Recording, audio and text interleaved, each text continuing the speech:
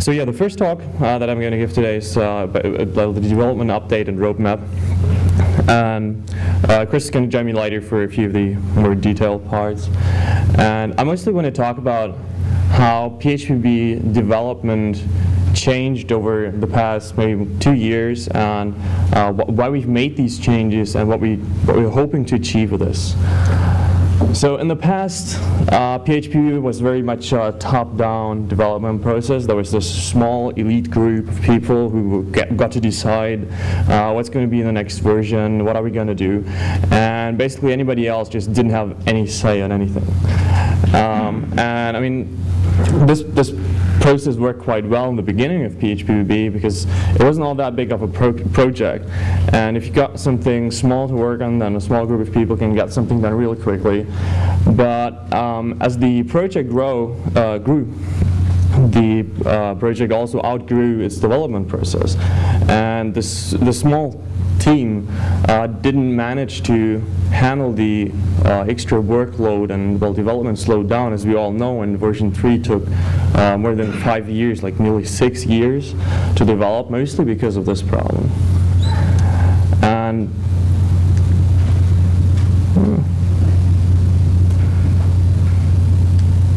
so what we're trying to do is kind of get more of a democratic process. Well, not necessarily perfectly, but then again, we know parliaments aren't perfect either. It's like representation, right? So we just try to get more people involved in development to raise their opinions, but not necessarily everyone, because most users won't get involved in development. It's just important that we have enough people to represent them, to have enough people so that none of the real problems are missed, so that there's someone in the community for every user who has a problem, and that there's at least one person who thinks of this problem and brings it up during the development process. So we've been trying to just get the community more involved, realizing, of course, that not everybody's going to be involved, but trying to figure out a process in which we're not just a small group who make decisions which are of interest to themselves, but rather at least try and think about more of the users, which might not otherwise be involved in the development process. So these are a few of the steps we took more recently that are somehow related to these changes. So we introduced Git as the new version control system for phpBB. We created the Area 51 discussion forums where you can now actually make suggestions, discuss new ideas, new features. We've implemented this request for comments process. This is all relatively new, and there's certainly still problems with these. I'm going to be talking about those later. It's just sort of first steps in the direction of implementing this kind of a process.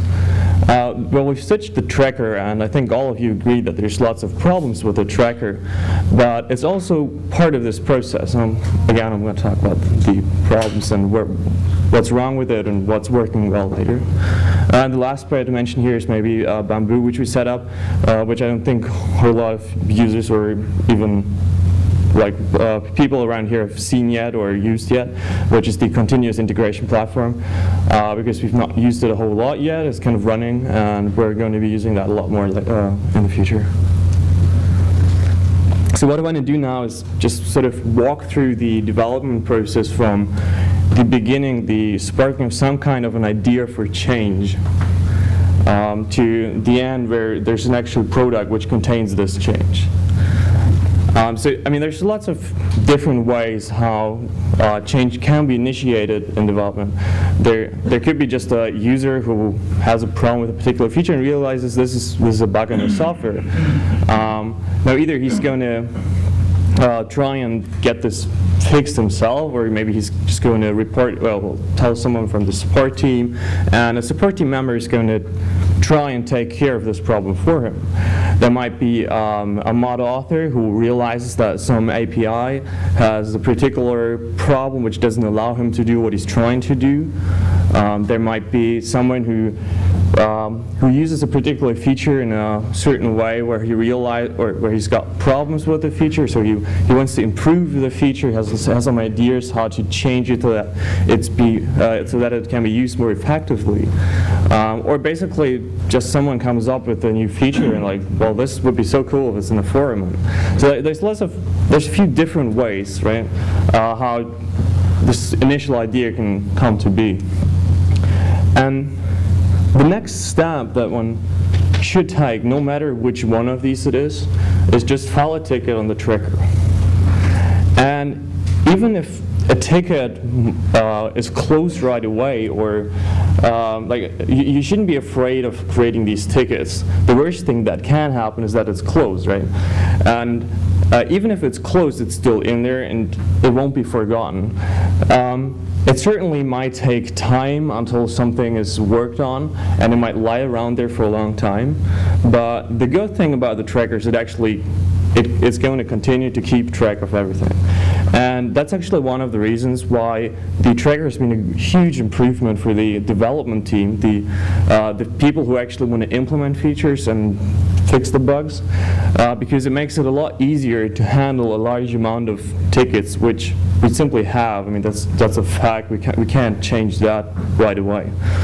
We certainly are going to try and get that down, but we needed a tool that will allow us to work with a much larger amount of tickets, which our own bug tracker didn't do.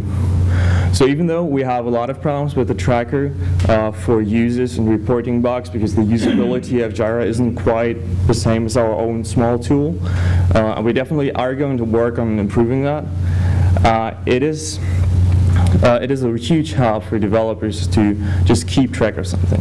And the tracker also serves as the one central point where one of these ideas is being tracked while further steps continue. So like during the RFC discussion, for example, the status is kept on the tracker. If there's patches, they're going to be tracked on the tracker.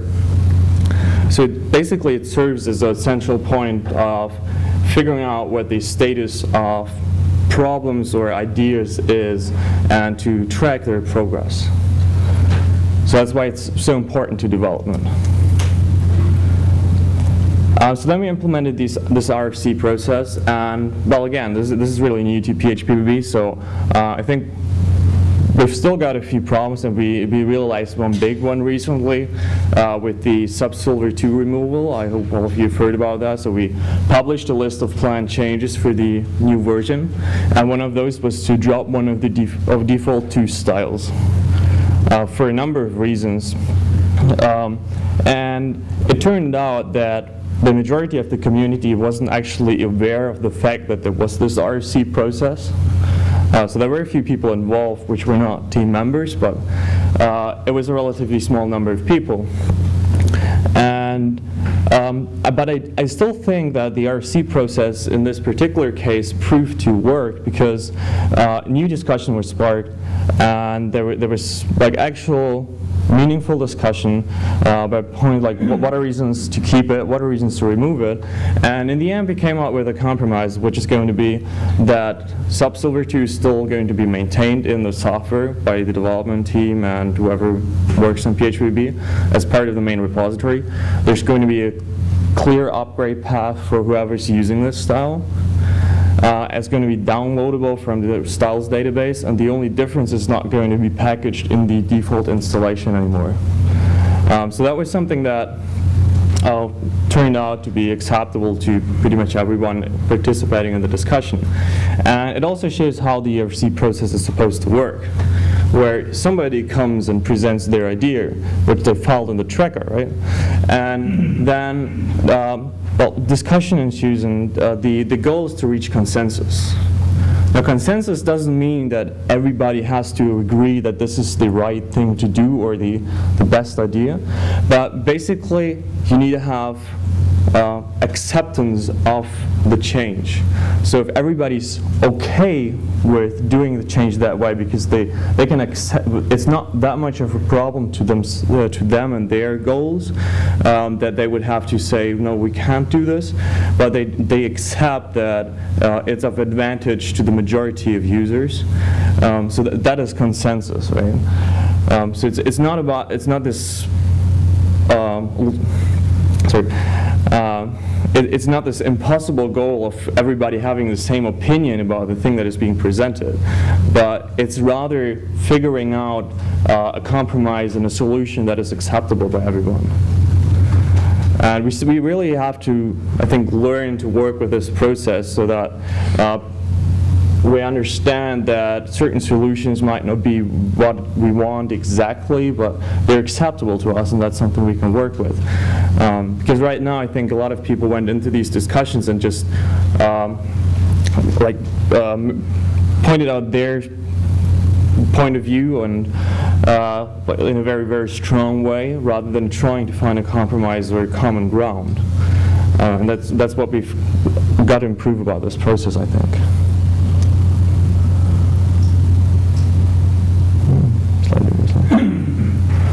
So once we've actually reached consensus and everybody agrees that there's a certain way that this particular thing will have to be implemented. Of course, I think I forgot to mention that. So RFCs are really just for bigger changes that really need discussion. Like a small bug, of course, doesn't need a request for comments process. It's really more about features or big improvements that are going to affect a lot of people. Then the next step is that there's going to have to be a patch that implements this feature. And patches can be written by anyone. So this is where the openness of the development process really kicks in, because everybody is able to participate in actually implementing these pieces or these ideas that were accepted. And in particular, that means that even if none of the development team members really want to implement this feature, or they simply choose not to spend a whole lot of time on it. If there's someone in the community who really feels strongly about this feature and they implement it, and we've got a final a patch that we can really just apply and use, it's a whole lot more likely to be accepted. Or rather, we're definitely going to accept it if it went through this RFC process. So there's no arbitrary selection from a small group on top anymore, but if the RFC process, which the community participates in, was successful and then somebody writes this patch, it is definitely going to go into the software, no matter whether any development member feels that it's not the right thing to do, right? And this is also where Git kicks in. So we're using GitHub. This is actually like a screenshot from GitHub in case you haven't seen that before, where it's really easy to make a fork of phpBB, do your own changes in there. We have a wiki page about the guidelines for things like commit messages that you should read through if you want to write one of these patches. But it's relatively easy to apply those afterwards, so if you just want to go ahead and work on your feature, you can still figure that out later or get help from one of the developers.